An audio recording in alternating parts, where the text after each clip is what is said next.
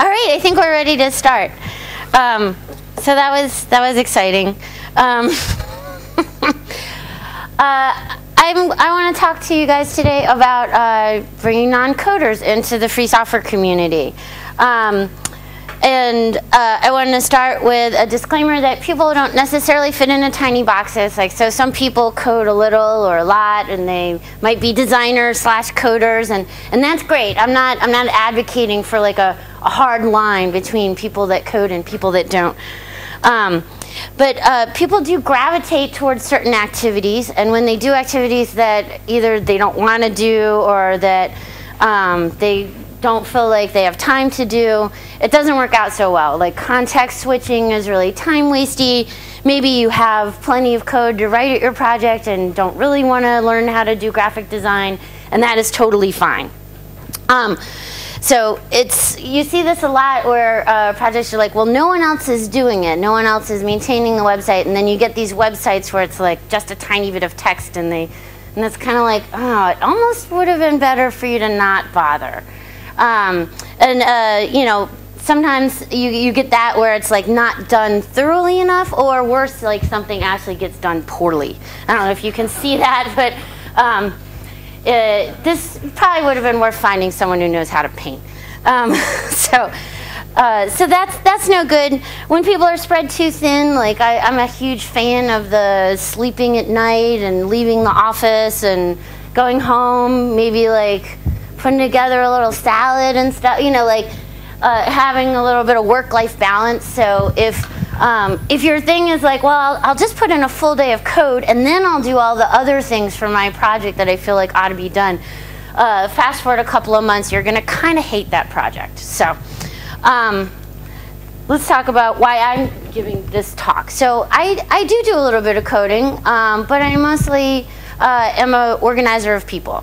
So before I came to the free software movement, I was a non-coder organizing other non-coders, like getting people to come to, you know, write letters or go down to the state house or sometimes stuff envelopes, although almost no one does that anymore. And so, you know, a lot of the things that I learned there about what makes volunteers want to keep coming back to do something for you, I thought, well, it would be nice if I could then kind of share that out with the free software community. So I got a job at the FSF, and then I spent a couple of years as a non-coder working to organize coders and trying to figure out, like, well, hey, well, do you want to come and do this FSF booth? Like, we just had a new license, or the new version of Emacs came out and people want to hear about it. And so so we learned a lot about how to get folks to come in and communicate a little bit better about the things that excite them about the code they're working on. So that was fun. Then, you know, we kind of went around back the other way, where coders were like, yeah, I would like to, I would as a coder like to learn how to get more coders. And so that's like when I learned to code, and then I learned that you could teach other people to code. We also started talking about, like, how do we get a more diverse free software movement? How do we bring in more women? How do we bring in just more people generally? And so so then we're at, like, coders recruiting more coders. So this is sort of like where we close the circle, and we're going to try and get it so that you, for your code project, can learn how to get non-coders in. So we've gone all the way back around again.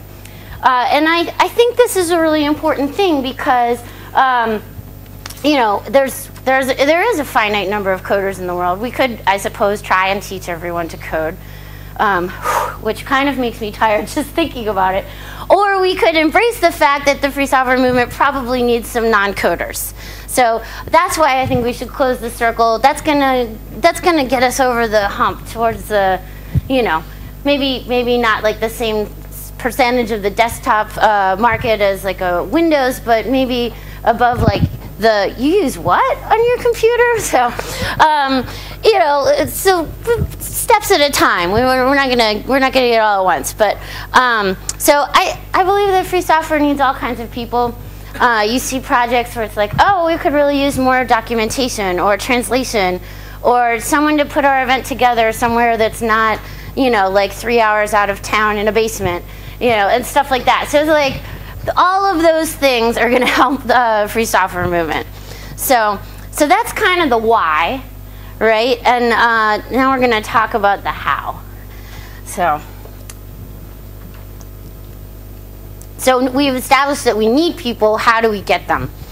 And at first you might be like, huh, well, we could use help with like all the things. Or maybe your project kind of looks like this and you're like, I know we need help, but I don't know what we need it on. So then you're sort of thinking like, well, who knows what you need? Like if you're a coder at a code project, you know about the code you need, but you might not know about the other things that you need. And in fact, you might not be the right person to sort out what is needed beyond the code base. One of the things that we do at nonprofits is like a SWOT analysis, and there's a Wikipedia article on this and stuff, but this is like strengths, weaknesses, opportunities, and threats. So this is like kind of how you analyze your project to see like, what are we doing awesome at, and what are we really kind of like letting fall on the floor, basically. And you look at it from an internal, external origin, and these work the best when you get lots of people in. You invite your users, you invite like someone who tried your project once, you invite someone from a similar but different project to take a look and really answer honestly what your project excels at and what really could use some improvement. So I highly recommend doing this. The more like, if you spend some time on it as opposed to be like, huh, well, one person mentioned the website's kind of crummy, like maybe we'll start there. I mean, that's still better than not fixing the website if you know that it's crummy, but kind of really looking at this, and then you can identify like how bringing non-coders into your project is helpful and which kinds of folks you need, because people are going to feel a little weird if you bring them in and you're like, oh, like you're a caterer. I mean, we don't ever have in-person events, but maybe you could cater, I don't know, something for us sometime. So like, you don't want to just always be like, ask every single person you know to help you with whatever they're good at. It's better and more fulfilling for that volunteer if you bring them in on something and you're like, we desperately need X, whatever it is. So in some ways, I think non-coders are the same. They volunteer because they want to learn something, they want to meet new people, they want to acquire new skills, they want to maybe put something on their resume that makes them look a little bit more snazzy than their Starbucks job or whatever it is. And then that's like the recent graduate. I think Cambridge, we have a ton of schools. I think nearly everyone who works at Starbucks in Cambridge, Massachusetts has a college degree. So I don't know what it's like in your city, but in my city it's kind of like, I bet you don't want to learn anything else about making coffee. So you have this opportunity to help them learn something else and maybe get a job at something besides Starbucks next year. And if you're lucky, they'll bring you all those little pastries to your meetings. So non-coders, they're the same, but they're also different, right? You know, it's not escaped me that there's a certain mindset that goes with the code. Like when I was learning to code, doing my homework upstairs, and my husband would like, oh, do you want anything to eat? I'm like, go away, I'm busy. And I was like, but it's, you know, and then I was like, oh wait, that's my husband, I like him. And it's kind of like, oh, the context switching irritation is real. Like it's like you need long, uninterrupted chunks of time to do that. Not necessarily with other tasks. So you can, you know, you can look for people that have slightly less time to offer when you're looking for non-coding volunteers. They might be able to help you in smaller chunks. They also are not going to be super motivated by exactly which scripting language you're using and which NoSQL database you chose. They want to know, what does your project accomplish in the real world? That's what's going to be motivating to those folks. So maybe you can, you know, maybe the part that excites you is like, oh, we're building a totally new like clone of the Django framework because we had to write our own from scratch, and we're jazzed about that. But what you might say to someone else is like, we're trying to build this thing that helps musicians and artists get their work out there. And they're like, yeah, okay, cool, I can get behind that, because I didn't understand anything you said about Mongo. So, you know, so just the way that you talk about your project to someone who's not going to work on the code part is a little different. You're kind of going, maybe zoom out a frame or two. Everyone with me so far? Okay. So, so where do you look for these folks? I'm going to say probably not quite the same place that you found your coding volunteers. Unless, of course, it's the GNOME Outreach Program for Women, which has done a really great job of bringing coding and non-coding volunteers and interns into projects. And that's, you know, on that tack, like, I would heartily encourage you to participate in that program if you can. But you can also ask around. Like, if you know that a project has an awesome website, and GNOME has a pretty good one, you could sort of say, like, where'd you get all those great graphics and web design people? And in fact, you know, they're usually like really willing to tell you because they know all the other folks, and they're like, well, they already built our website, so they're looking for something else. So go ahead and ask like your project buddies or your next door project in the virtual space, so to speak. So if they're doing something great and you want it at your project, go ahead and ask. That is one of the awesome things about like free and open source software, is that like we're kind of all in it together. So people want to help you, you know, till you get too close to the enterprise maybe. But anyway, so internships are a great thing, but they're not like a panacea, so to speak. When you see stuff like The Office or the 30 Rock, you see interns and they're taking out the trash, they're cleaning up the bathrooms, and they're stuffing envelopes for like 40 years and emerging, weazened and sad. Those are not interns that you're going to keep. Those are not interns that are going to talk up your project to other people at their school and say like, oh, you know what, I got to stuff envelopes for 8 hours a day. It was magical. If you find that person, you should probably just slowly back away and let them go on their way. But the thing about interns is it's more than just grunt work. And you're investing time and effort into teaching somebody to do something. So if you do ship t-shirts all over the world to your contributors, get a pick and pack system for that. Bring your interns in to do something that actually has some substance and value. Because it's not going to be worth your time to teach someone how to stuff t-shirts in a box and go down to the post office. And that person is not going to grow into being someone who can take on more and more important stuff at your project. In fact, it's going to be like a net negative where they're like, yeah, whatever you do, don't intern there. So you don't want to be that internship provider, right? So next thing is you want to make your non-coders comfortable. So sometimes, and I know there are projects where it's, that's going to mean different things for different projects. The first thing I would say is sort of prepare. If you know someone's coming to like meet you and you don't know like where anything is or what you need done or what you think they could help you with, then it's too early. You want to, when you have someone come in and you're like, oh yeah, I thought you could help us with translations. Yeah, I don't know what languages, and actually I don't have any of the files here, and that's not very motivating. I mean, you want to do this for any kind of volunteer that's coming into your project. You don't want to be like, I'm sure I can find something for you to do around here. That's not a great thing. A clear is not like is gonna make it a lot easier to move forward. So if people know like I'm here to design the t-shirt, like awesome, okay. And then like, they don't have to worry like, oh, why am I here? What am I doing? Is someone gonna make me get all the coffee or what? So you can just do a clear is not from the beginning, and then point them in the direction of the is, and they will go at it.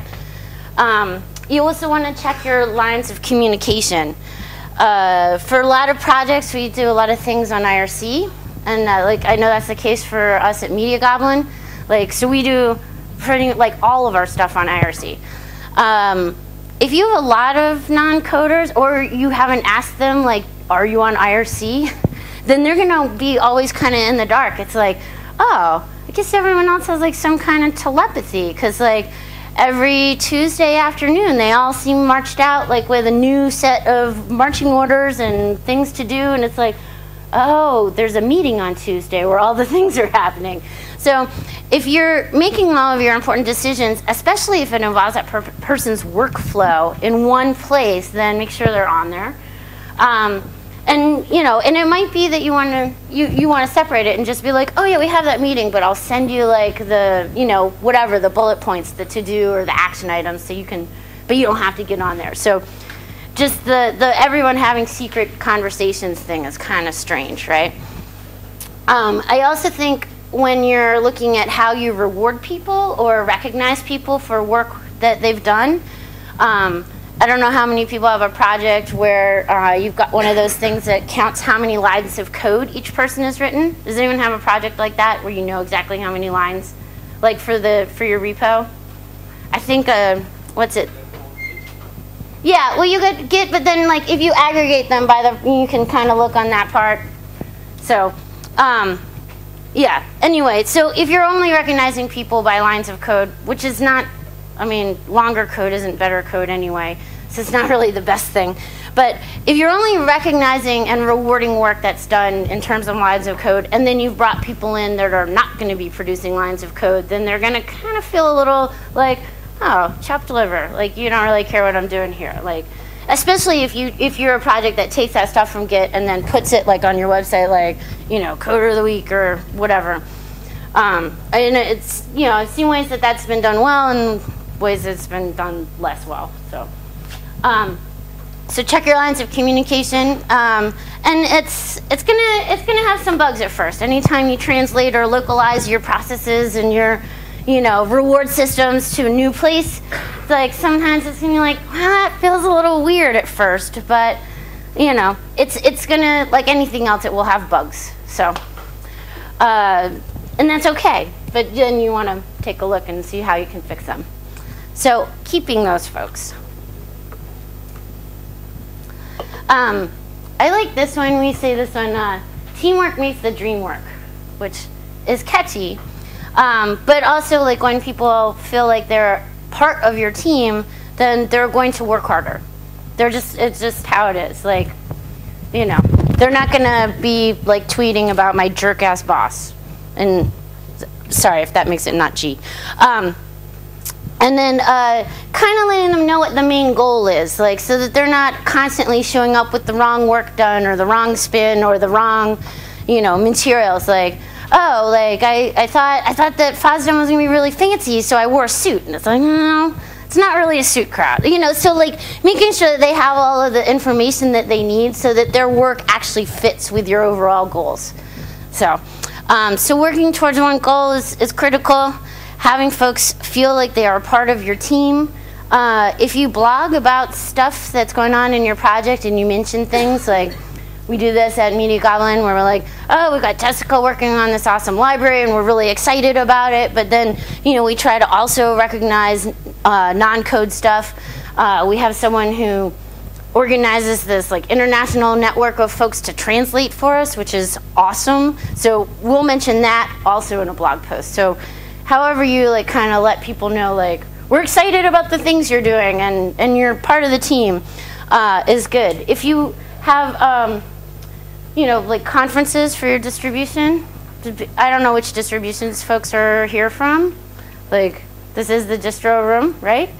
But if you've got events that you hold for your for your distro, then give your non-coding folks like a place to hang out, or like a couple of slots to talk about design or to talk about translation, so that they're like kind of in there with everyone else as part of the thing. And we talked about this. A little recognition can go a long way. Has anyone seen Glenn Ross? Yes. Okay. Oh, everyone in the back. So this is this movie about sales where they're like, always be closing. Coffee is for closers. So if so, all of those things, like maybe those specifics, the specific examples they give you are like, yeah, we don't do any of those at my project, or actually I feel like we're okay on that. But so maybe just kind of when you're thinking about your non-coding volunteers and how you treat them, always be including. If it's like, oh, we're all going to go out for a beer, it's like, oh, we should bring the folks that work on the website, like, I mean, if they haven't already gone home like 4 hours earlier. So, but which hey, maybe you should have gone home 4 hours earlier, or out for beers 4 hours earlier, right? All right, this one is specifically for Joe. This is about listening, but it's also a cat. Because you've got to put in a cat slide, right? So in the theme of how do you keep folks, you want to be listening. And you know, I talked about the context switching. So if you have times when like listening's not a great idea, just let them know. Like, hey, so we'll have a meeting on Friday afternoon when I'm done coding for the week, and then I can listen. So you know, it's okay to schedule the listening. Listening is reciprocal. So if you're listening to them, then they will be listening to you. People are pretty unmotivated to listen to someone that they think isn't listening to them. So it's just how it works. Like all of the like kind of, you know, monkey parts of the brain are like, if you're not listening to me, then I'm not listening to you. And so that sets up a bad sort of precedent. What you want to do is be listening all the time. Listening is habit forming, and it's good. Once you've formed that habit of listening, the things that get shared with you will be better, especially if it's, you know, there's some give and take. It's like, oh, you know, like Joe really likes to hear about this stuff, so I'll give him more updates like this. So you'll get more, like the information will become more of the kinds of things that you want to hear, and then you'll over time figure out more of the kinds of things you want to tell, like the person working on your translations or helping you with documentation. The thing about not listening is you do not want to be known for not doing it, because eventually you start being told nothing. And having no information about what a bunch of people that you've maybe like given the password to monkey around with your website is, it could be bad. Then you get a note like you know, somewhere when you're at a conference like in another country, like somebody totally screwed up the website, and it's like, oh, right, that's because I haven't responded to those last like 18 emails from the web team or something. So being like a famous non-listener that will eventually come around and bite you in the you-know-what. So another thing, everyone is an expert at something, and that means that you don't know how long it takes to do things that are out of your realm or your area. You don't know what the frustrations and pain points are for things that are outside of your area. Like, for instance, fundraising is one of those things. Sometimes I encounter folks and it's like, yeah, well, can you just do like some of that magic, like raise the money for us? I'm like, that's like non-trivial work there, actually. So it involves a lot of follow-up and a lot of things. And you know, if it's not your realm, then you kind of want to let the person who is the expert in that realm tell you, like, yeah, grants are going to take us like probably a year or two to come around, because that's like a huge slow process. So don't ask me why we aren't getting grants next week or something. And again, we talked about this, getting your you-know-what handed to you when you assume that you're an expert in somebody else's field. And then just a note on this, nothing specific, but the pedestal, like, I don't know how many people have read the Eric Raymond, like, How to Ask Questions for the Almighty Coders. Yeah, okay, I see some like, yeah. Hey, it's not the most embarrassing thing about the free software community. But the pedestal, I think, is not helpful. And not because sadness. Like, so sometimes when I tell people, like, oh, you know, like, bringing people in, like, getting new folks, like, you know, and they're like, well, yeah, I don't want to be nice, just like, if someone's all sad, that's not my problem, blah, blah, blah. And that's not why I say that. I mean, I am opposed to unnecessary sadness. I just want to make that clear. But because there are other fishes in the sea. So if if your project is one that's making folks that work on the website, do translations or documentation sad, then they're going to go to another project, maybe Media Goblin, because we're really nice to them. And which is okay, but I'm in the spirit of free software, I'm sharing this information with you. So just to recap, everyone's an expert at something. We all love cats.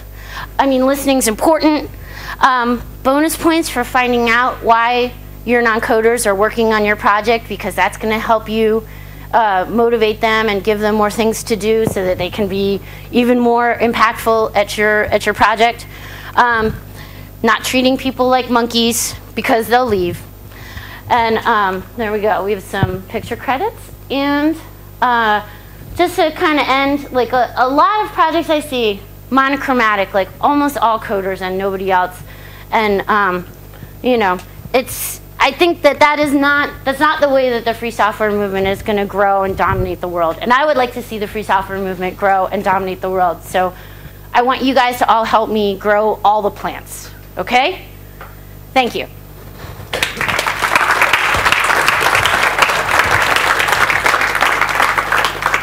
All right. So I would be happy to take questions if people have them. Yeah. Oh, did you find, okay. Oh, Joe's gonna run around with the microphone. And then we have another question down in the second row, just so you can run all the way up and all the way down. Okay. All right, I'm actually in a project where the problem is that we have too little coders.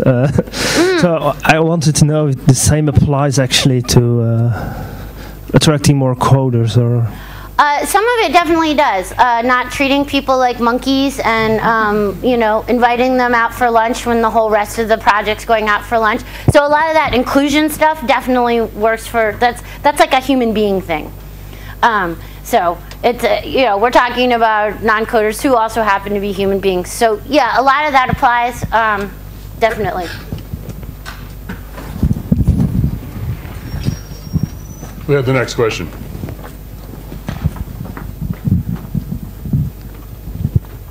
Maybe a stupid question, but are you the people who design the awesome logos that all the open source software has? Because I really love all the logos. Yeah, so designers do make logos. Yeah, and like I said, like it's not discrete. Like, so some stuff, like if you look at the Fedora stuff, that's usually designed by Mo Duffy or someone else on her team that doesn't do code and just works on design. If you look at Media Goblin, we happen to be lucky where we have a designer slash coder but that doesn't want to do any of the blogging. So, you know, it's a little different in each project. But if you want an awesome logo, people who work on design is a great place to look. Yeah. Hi. You mentioned briefly recognition. So I mentioned briefly. I'm sorry. You moved to the right away for the keyword. Recognition. Recognition. Yes. So. I'm curious if you or anybody else in the audience, sure, you know, would give some ideas on best ways to recognize contributors. Like, T-shirts are great, but sure, I think they only go so far. Yeah. So sometimes I think just saying thank you is wonderful recognition, but yeah, you know, I'd love to hear other people's thoughts on that. Yeah. I'm a tech writer for SoundCloud, and the engineers whom I work with are very happy to be working with me. And one of the best things that I hear is, thank you, that's really, really helpful, or I learned a lot from what you told me today, or when I'm pairing with somebody, they tell me exactly what I've done for them. And the other comment that I have is that there are highly skilled people around that they don't necessarily work at Starbucks. I would probably even target people who have full-time jobs. Oh, yeah, sorry, that was just for fun. But your point about not only saying thank you, but saying thank you sort of verbose mode, right? Like when someone's done like 6 hours or 60 hours of work for you, and you're like, huh, thanks. Like, that's not the greatest. If you can be much more thorough, like you were describing your work situation, which sounds great. Like, thanks, I know that was probably a lot of work and we haven't touched it for a long time, and I really appreciate you untangling that mess, or, you know, yeah. I just wanted to add, on the recognition side, there was a talk in earlier about FedMessage, and one of the things it's used for is Fedora's badge system, which is just, some people like them, some people don't, but the leaderboards where basically, like, there are many things you do in Fedora. You edit a wiki page, for example, and it automatically tallies that, and if you're in the FAST system, it will automatically grant you badges. So like, you've edited 100 wiki pages, you get a badge for that kind of thing. So that's another way to recognize people if your project has the infrastructure to do that sort of thing. Yeah, and I would say, like, even along with the badges, like giving someone a title. So putting like intern on your resume is not as awesome as graphics design associate or something. So and you can ask them, like, pick out an awesome title for yourself, you know, because maybe you don't know what it is. Maybe put up some more explicit job offers, help wanted signs in your project, whatever it is you're making. Make sure that if you start it up, hey, you want to help, we need this, or a lot of people don't know that it's even possible to contribute. Yeah, and I think that the FSF's been doing a better job of this over the last few years, where they have written their volunteer opportunities up as more of like a job description, because they want people to like kind of help with the licensing queue, but they're sort of like, hey, are you interested in licensing and learning about free software licenses, etc. So I think, yeah, treating it like a job description is awesome. Look at your users as a prime source of people. Yeah. They're already convinced it's a useful project. Yeah, absolutely. Yeah. Over here. Wouldn't it be a good idea? Hold on. Oh, sorry. Remember that mic thing we were doing? Oh, sorry. Oh, sorry. Okay. Any advice of getting rid of the pedestal? It kind of depends on the person. So that I put that out there, like sort of like to plant the seed. But so it sort of depends on the project, like and who we're talking about. So if you suspect you yourself are on the pedestal, then we can work with that and kind of thinking about you know, ways to like not putting things in your docs where it's like don't bother the sysadmins ever or things like that. But I think also genuinely asking other people about their work, because I know when you have a mixed environment of coders and non-coders, the conversation can tend to get like super code heavy, and no one's ever like, hey, what's happening with the logo project? Like, are we getting new t-shirts soon or something? So I think asking about the other people's work is a really key way. If you have someone in your office that's really pedestal-y and you want to fix that person, that's a little bit more difficult. I guess you have to decide on an over-under whether that person is worth having, because if they're like really staticky for you. So, and there's, yeah, I can take it. Hold on. Oh, and then, okay. Oh, you're, I'm sorry, one behind. Okay, great. So, is there a central place where people who would like to contribute, where they can find a central place from different projects to find a volunteer job, actually? Yeah, not as such right now. I would say that one place that you could post if you have things is idealist.org, which is tends to, it's like nonprofit job listings, but there are also volunteer opportunities in another section of the site. So if you had stuff and you're like, we don't have any schools, I don't know any people that don't code, I have no idea where to start, maybe try posting on idealist.org in your area. Wasn't there an open source project trying to do that? For aggregating all of the non-code volunteers? It would be Open great. Hatch. Open Hatch. Well, no, we're actually working on getting people coding volunteers. I would totally pimp Open Hatch if it was time to do that, but. Okay. I thought it was all contributions. There's just coding. Well, so Open Hatch has we have two different activities. One is where we do open source comes to campus and we talk about like all of the different things, but those are local and specific in place. And then on the website is an aggregator of bite-sized bugs for newbie programmers or people who are new to the project. So the on the internet opportunity is code specific, and then the local events are code and non-code. So if you live somewhere with a school that you think would be a great candidate for an open source comes to campus event, and you want to partner and maybe like siphon off some of those newly energized volunteers, let me know. So one thing that you can do to help people who are not necessarily coders, or actually even coders too, but you should recognize that different people have different interests in a project, and when you're having meetings, you should try to prioritize it so that you have the topics that everybody needs to hear, and you try to make it that if you have to delve into details, make that either later in the call and optional for the people who really want to listen to that. Yeah. Like, for instance, I'm a designer, and sometimes I'm in phone calls where people just talk constantly about like the code and the details of the implementation and all of this before they actually get to my part. So I'm wasting, most of an hour just waiting to get to the part where sometimes they're like, oh, well, we ran over and sorry, we can't talk about it, right at the end. Instead, they should prioritize, try to make it so that it's useful for everybody's time. And it's like, okay, well, we have a special, person on the phone on this call. Let's try to address the needs of this person. Yeah. So that's one way to try to, appreciate people's... And appreciate people. Totally. Yeah, absolutely. That's an excellent point. I could probably do a whole other talk on how to make meetings not suck, but that'd be excellent. But